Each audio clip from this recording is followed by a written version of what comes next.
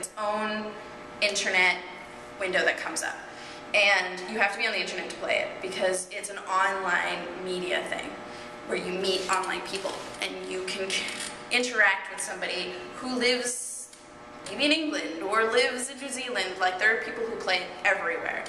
And you can do anything you want that you could possibly think of. You could be a magical creature.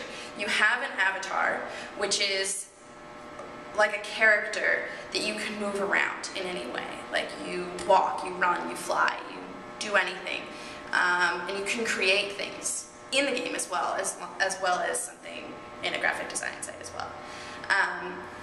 Unlike most games, which have a structure of, you know, you follow the plot line and you have to go piece by piece, storyline by storyline, you don't have that.